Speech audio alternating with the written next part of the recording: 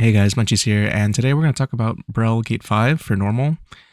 We're going to talk a little bit about the 110 mechanic, which is the stagger portals and the lasers. So I found this to be pretty interesting. Instead of using Azina and Shandy at 140 after the first set of meteors, you can use Inanna like as the balls drop, and you don't have to worry about getting the counters.